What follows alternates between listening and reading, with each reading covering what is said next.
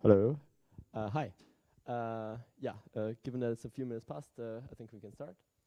Maybe some more people will arrive. But yeah, welcome. And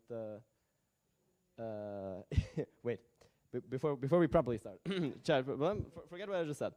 Yeah, welcome to this session, which is GNOME Mobile Live. Pew pew pew. In this session, so we don't have a ton prepared. It's the idea is like we have a phone.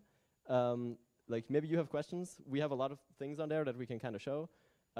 We can use that as a jumping off point to start talking about like a lot of things. Like I would definitely touch a little bit on the platform side. Jonas is maybe gonna talk about Shell, kind of like goings on. Robert has a lot of interesting things with cameras. And I don't know, yeah, like if people have questions, you can, just like anytime. I don't know what the microphone situation for that is, but I guess we'll figure it out. Maybe to introduce ourselves very quickly, I'm Tobias, I'm on the design team. I do all kinds of design things. I work for Purism, where for the last 5 or so years, I've worked on various parts of the platform and like making them adaptive and so on. Yeah, I'm Jonas. I am on the Shell team. I did this mobile Shell thing last year as part of a government funding in Germany. It's called Prototype Fund. It's very great. You should all apply. I'm here to answer all your questions about technical details and stuff. Hello. Yeah. Hi. I'm Robert. I work on MADA for GNOME, and maybe some know me from work on Firefox and also now cameras for a while, for a short while. Yeah, and I work for Collabora. Okay, so I guess we can just start with demoing a bit. All right. Then I would start a little bit by showing kind of the state of the ecosystem, the state of the mobile GNOME Shell also, and yeah, I think just in general, maybe those of you who have not kept up with the GTK GNOME kind of ecosystem, it's actually grown like huge amount over the last year or two with the introduction of Libadwaita and like all these new widgets, and of course like advances on the Flatpak side and so on are kind of like making all this possible. And just like to show you a few fairly random things in no particular order, like this is Ambrol, it's Emanuele Bassi's music player, which primarily has the feature of looking really good. For example, here, this is an interesting new Circle app. It's called Komiku, and so it's like a comic reader. And I found these very interesting, like 1950s comics. Wait, did I just move the thing? Yeah, no. You can like whatever look at the comics and stuff. What else do we have? This is Loop, the new image viewer that, fingers crossed, is going to become the new core image viewer in 45 in the fall. It's basically Eye of GNOME, but nice and modern.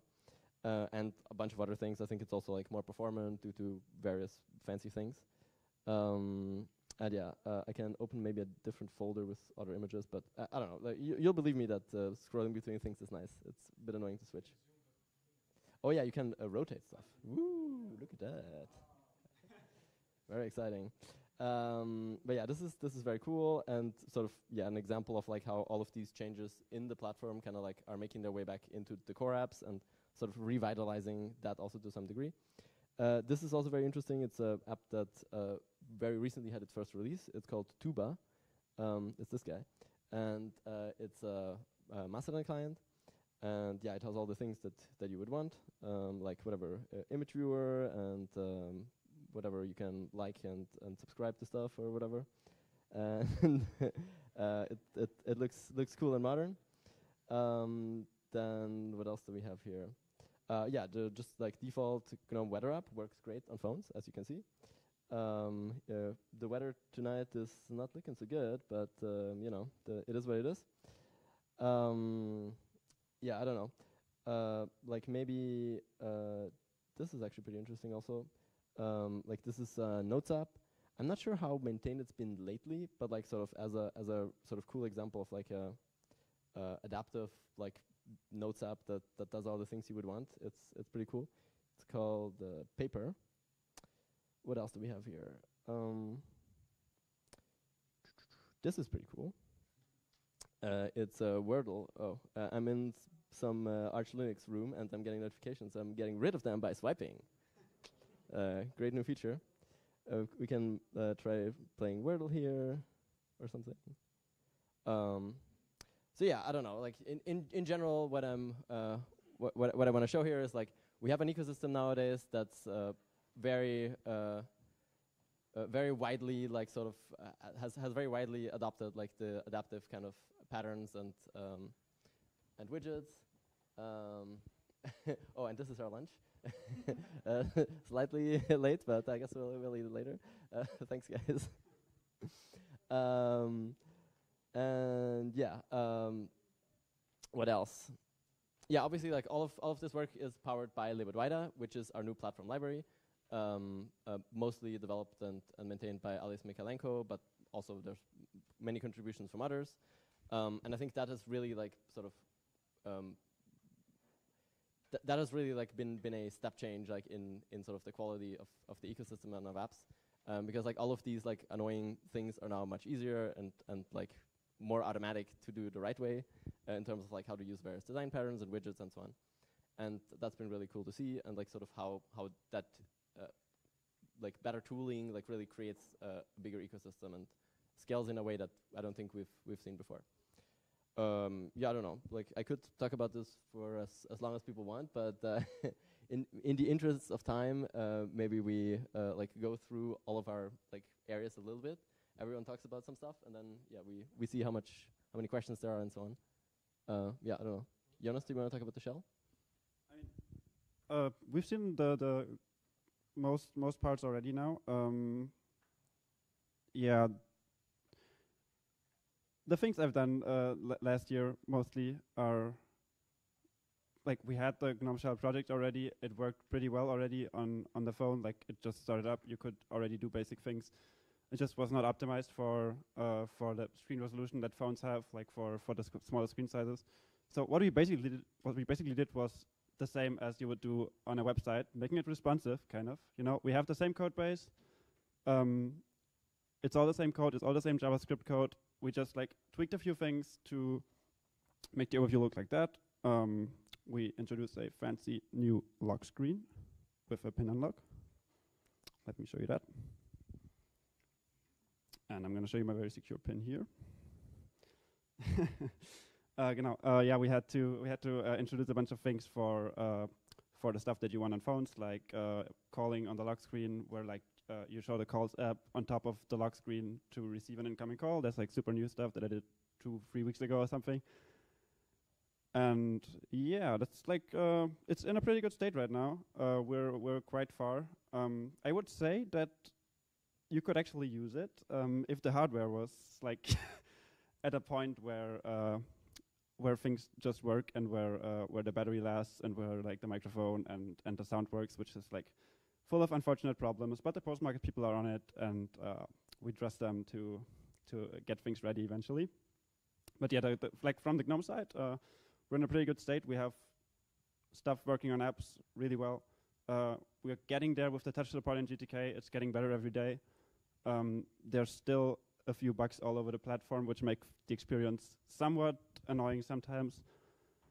But contributions welcome, I guess. And yeah, I can talk a bit more about hardware, because what you guys see here is like a OnePlus 6. That's like one of the best supported things we have right now. It's been ported all by the post-market people, so kudos to them. It's very great that we have that. The OnePlus 6 is like just a basic Android phone, and they made it work for Linux upstream, like without any of the Android stuff. Right, so this is like performance-wise and battery life-wise the best you can get right now. Sadly, it's probably not gonna have a camera, like we don't really know. Or like the camera state is looking very bad, but like for everything else it's looking really good. And yeah, this is like the phone that we use for demoing because it's just so fast and works so well for phones. There's also the PinePhone Pro and the PinePhone, which like the PinePhone has super nice hardware enablement, but it's also kind of slow. And the PinePhone Pro does also have nice hardware enablement, but it has issues like that it runs very hard. So it's not exactly useful as like a daily driver thing. but I think we'll get there pretty soon. And then there's obviously the Librem 5 by Purism, which does have the advantage that at least like people are actively working on it all the time, and it has a working camera, it has working calls. People are actually using it out there for their like daily phone stuff. So yeah, this is also an alternative. All right. Anything else I can say about hardware? Did I forget any platforms? No, I don't think so. All right, then let's continue talking about cameras. Hello, hello. Yeah, I need to switch on the light shortly.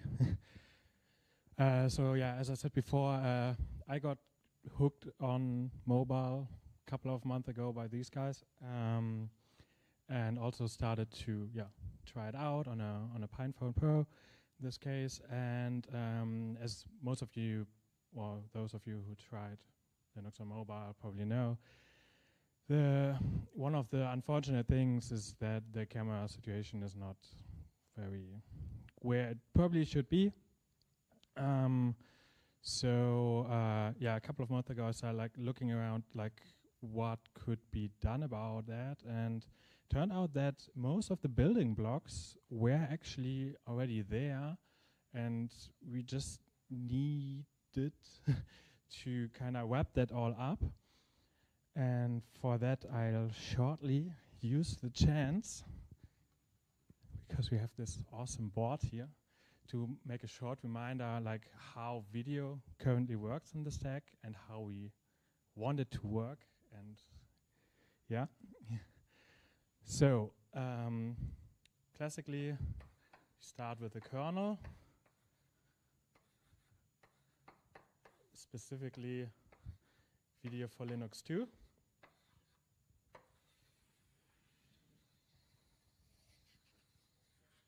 Can you see that? Yeah. And normally, this is state of art right now, is basically that, here's your app then. Talks to the kernel. Maybe you have something like Gstreamer. Well,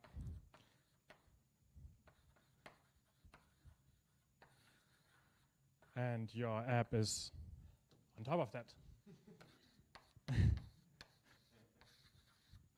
And if you are a Qt developer, you probably have Qt multimedia. I make it this way, which talks to Gstreamer, which talks to the kernel. So as many of you may know, like already like more than 10 years ago, there's a lot of cameras, especially like on mobile devices, which we call them complex cameras. They are more complex. So this part becomes really hard, because there are apps who can do such stuff for like directly with the kernel interfaces, like megapixels, millipixels, and so on. But there's a lot of logic that you would like to have, and wouldn't it be nice to have a library to do that for you that you can just use? And well, there is now, and it's called, how would you call it? It's libcamera, which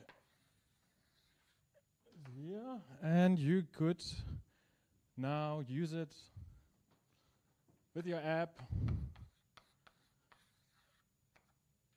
or with Gstreamer, and all the stuff that comes from there. So you might think about libcamera as like the Mesa for cameras. It's like a user space, like more or less driver bundle. So, but then we have situations where we have lots of apps and we have lots of cameras, and the situation is still kind of,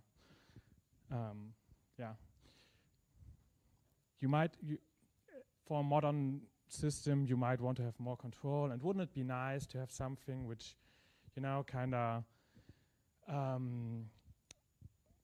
allows you to, for example, have settings and define rules like which app is allowed to use which camera and so on. And you might have heard about it. This goes to libcamera. Now we have Pipewire.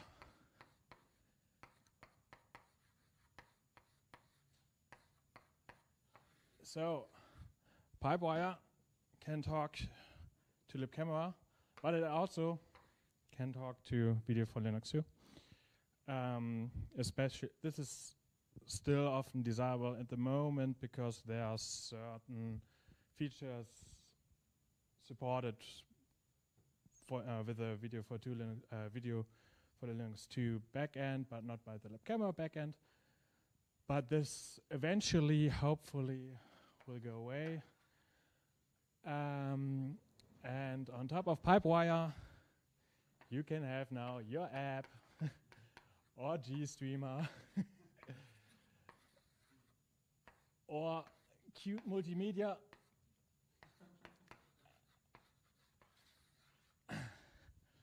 And for Pipewire there is Wire Plumber. This is in the way. Okay. I just leave it with this. Wire Plumber. Thinking about like Pipewire is like the dumb thing which doesn't know anything about policies.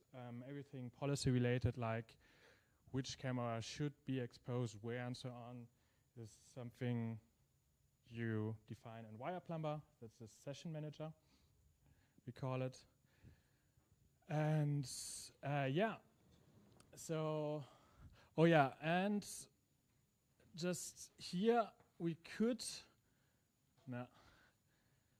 also have the portal here, which then gets in the way between your app and Pipewire and asks the user first if you actually should be allowed to use the camera.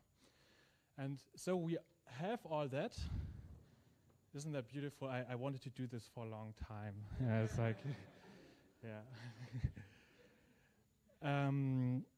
Yeah, so it turns out, like for the PinePhone Pro, there were patches for libcamera, and there was Pipewire support, Gstreamer support. Basically, it was out there. It was full of bugs, and there still are some. But essentially, yeah, we can wrap that all together, and that's what we did over the last month. And now I'm gonna do a short demo about that. Sorry.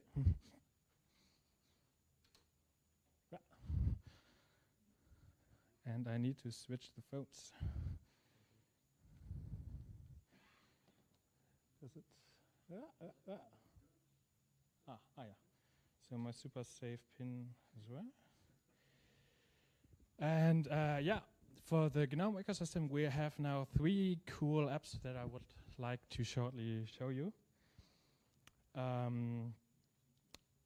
First of all, the upcoming, hopefully new camera app by Maximiliano and Jamie. Short a lot.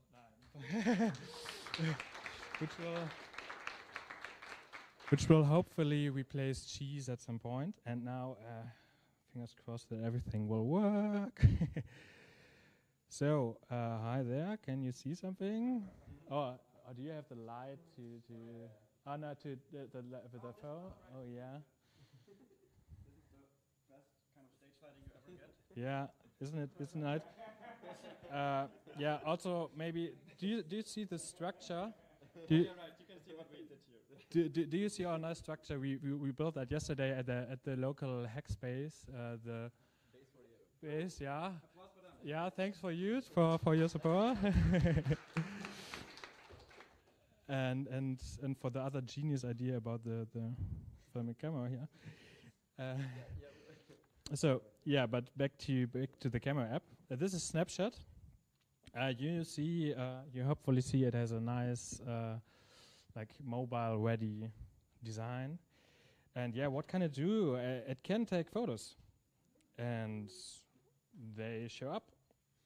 You will also notice that it is a front camera, so it shows me like the image for myself. It's rotated, like or flipped, which is what you would like to have for camera. And it can also record videos. So, well, fingers crossed that will work as well. Hello, hello. Notice the fancy animation when you click the button? What? Yeah, and yeah.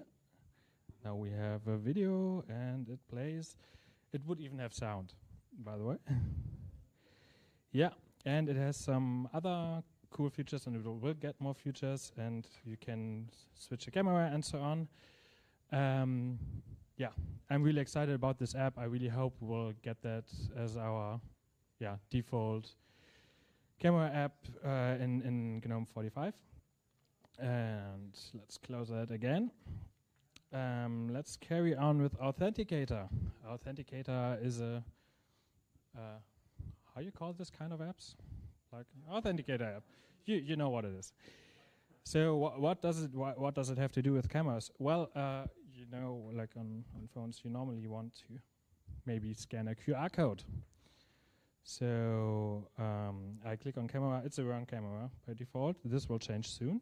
We can detect what is a front and a back camera if you describe it in the device tree for the device. So we switch cameras. Or can you get that? Can you hold it here maybe? So we have a QR code here. So we have a QR code. It's a screenshot of Authenticator, as you may notice, but it doesn't matter. And bam, it used the camera. It used that bar. And oh yeah, and here is our fake two-factor authentication thingy, and yeah, we now have our code. Oh yeah, what might be? Yeah, no, I come back to that later. And okay, now next level. This is Dino. Dino is a XMPP chat app. It's really cool. It's new. It's now on FlatUp. And Dino can do video calls. And is it? Yeah. This is the right account, right? Okay. The Dino developers are also with us here, and we gonna do. Also, side note: the awesome camera setup here is also brought to you by the Dino team. Yeah. This is the reason why you can read the text on the presentation. Okay, so we can notice, the over like it is touch away, like it has notice a nice UI. So okay, I'll skip the. It can also do like how you call it with more people. Group calls, but we won't do it for now. If you're interested in that, come talk to us later. Yeah, that's Dino. This is our first 3 GNOME apps, which fully supported. You might now ask, what about Qt? Qt. Where is it? Yeah, in my camera. Qt does. Yeah, hello. This is a Qt app. Qt with Qt multimedia, as you saw that. It uses Gstreamer. It basically works. What you would notice is it has a 90-degree rotation. That is a normal thing on phones, that the camera is actually 90-degree rotated. And this is described in the device tree in the kernel. What we need from the stack and what these 3 other apps that we already demoed can do now is rotate their output. And this is something, this doesn't yet work in Qt multimedia. I need a dev. If you like to work on Qt Multimedia and Gstreamer and would like to see this working on this whole stack working for Qt apps, please talk to us. Let's hack together and let's make it work. Because then it becomes super easy, and we will have hopefully lots of apps using cameras in cool ways. Yeah, I think that's it for now. Thanks for the camera part.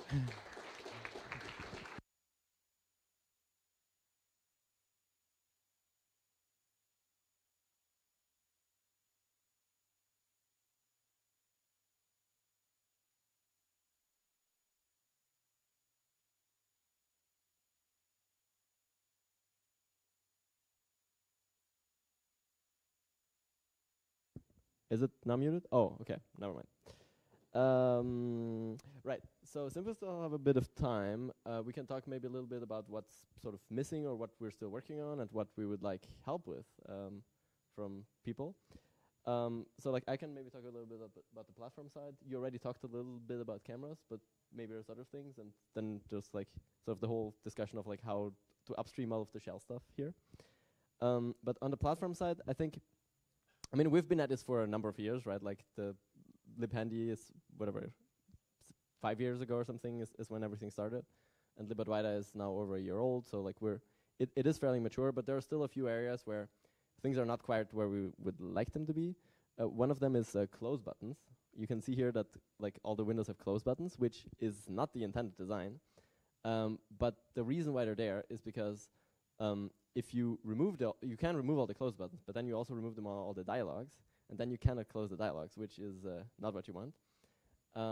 And so what we need is basically a new pattern that we now have more or less finalized designs for, which is a kind of like sort of I don't know, bottom sheet / overlay window thing. And we've been talking to Alice and Jonas and others about like what would be needed for this, but like this is a pattern that we really want to ideally have in a platform soon, because that sort of like closes the gap on all of the like, I don't know, still slightly weird looking things around the edges. I mean, everything works like with this enabled, but like it's not, you know, it's not what we want in terms of UX. There's a few other things, like just in general, I don't know, yeah, like things like text selection and so on, like on touch, like that we would like to be better. But those are like more long-term things that, in general, like sort of improving the touch stack is something people are working on. And of course, there's always more widgets that you will want or need, right? Like we've just added a few more list row widgets. You thought we had all the list row widgets in the world? No, we keep adding more, and there's more that we're working on or that we want to add still. To just like in general make it easier and nicer to build apps. But yeah, like I think from the app developer point of view, that's a big one. Another one is that Alice has been working on this fairly big change to the way we do adaptiveness for quite some time, which is basically like currently the way adaptiveness works is there's like one XML file, and it describes all the possible states, and then like you sort of within that you switch between mobile and desktop, and that has worked well so far. But like if you really want to do very different layouts for sort of the small and the large one, then you can't really do it that way anymore. And so the new way is to basically have breakpoints where you completely switch out the desktop, the UI file. And that is coming fairly soon, I think, along with some changes to toolbars. And that is probably going to be like the next generation of Libadwaita, I guess, where like we can go much sort of further with the individual like UIs for different sizes. And also like, yeah, the way like, I don't know, toolbars and headers integrate and stuff like that. Like there's a lot of stuff that from the visual side we would really like that maybe in the medium term sort of is going to come as a result of that. Yeah, and I guess, I don't know, do you want to talk about insets? Yeah, I don't know, that's somewhere between Shell and GTK, but like. Hello, yeah, this works. So yeah, insets are basically a thing which we will need for, actually I can demo this real quick. So we have the panel at the top and the panel at the bottom right now. And the way this works right now is that, oh, this is actually not sharp anymore, but who cares? The way this works right now is that these two panels are drawn by the shell, and we want them to be drawn by the shell, but like the way it works on most modern platforms like iOS and Android is that the panel is still drawn by the shell, but the background is actually the app. So like the app is allowed to paint to the whole screen, but the app gets an event or gets an information from the compositor that it cannot or it should not display any content in like the areas of the panel.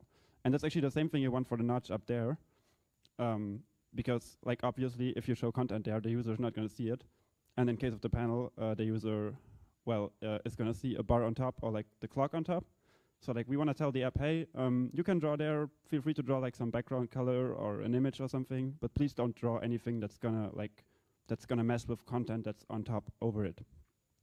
And yeah, that's basically what we're gonna need, like GTK or like Toolkit and Shell to work together. And yeah, maybe we'll get there in like the next few months. We'll see.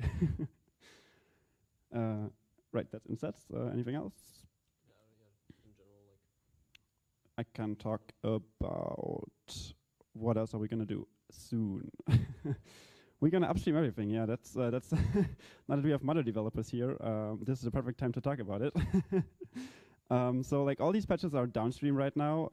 Like the plan was just to like iterate quickly and yeah, like I did my fork of GNOME Shell and Mother and like put all the stuff in there, and I have like, I don't know, like 300 commits on top of this stuff right now, or even 400 or something. It's all like organized neatly into branches, which are getting more complex and more complex. And yeah, like we're already like starting to upstream parts of it, but it obviously all takes time. Like you have the reviews, and people are already filled up with work. So yeah, it's gonna take time, but eventually we're hopefully gonna be able to upstream all the things, and you can just like run your normal GNOME Shell package in your normal distro, and it's gonna automatically resize to like this phone thing here. But yeah, right now you just have to run. Yeah, question? Should we get you a mic? 5 minutes. Right. That does make sense. Yeah, then anyway, like maybe we should switch to questions now. You have one more thing to say? Sorry that I forgot that before. Just one last thing about the camera stack. I mean, most of you are probably more interested in apps. So yeah, please go and write apps using cameras. We have now way better APIs. Just by the way, librtc also will support like Pipewire soon. We have somebody here who will hopefully implement it in Firefox very soon. So in way more apps, also in Electron apps, cameras should start to work.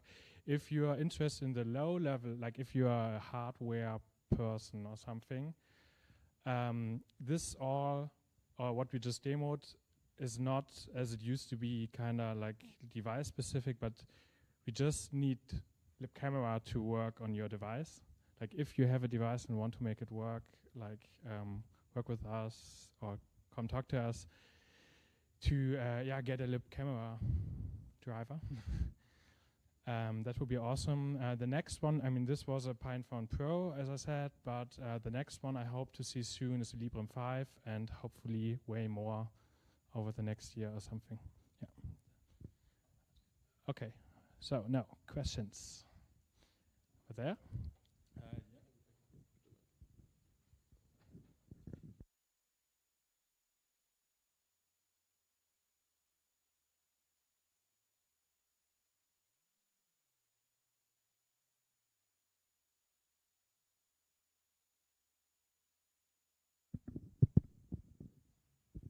All right, that on systems like Android, not sure about iOS.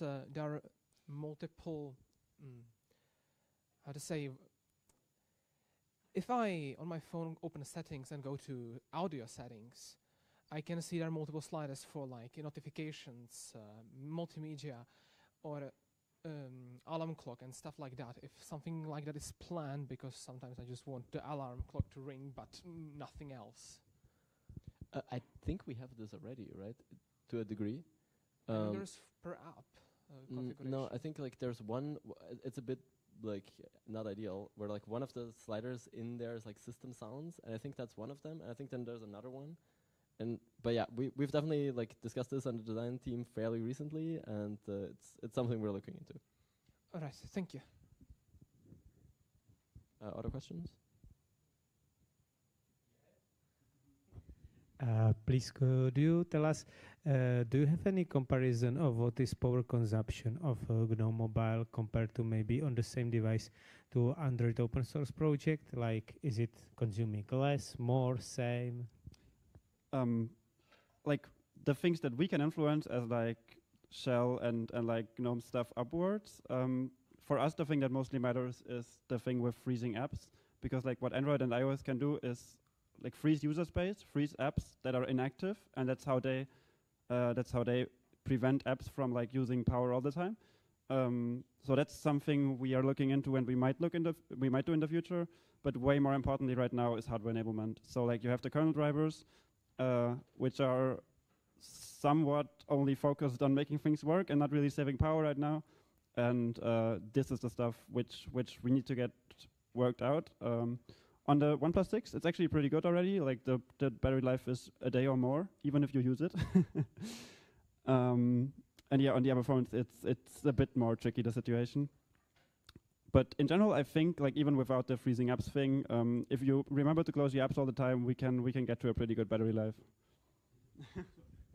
Also, maybe a short note. I mean, we do have this is our Wayland now, and Wayland is a sane API. Like we have proper we can do proper acceleration. We have good APIs to make things very power efficient, and lots of apps are already also quite power efficient. Like in GTK, there's lots of work and many projects.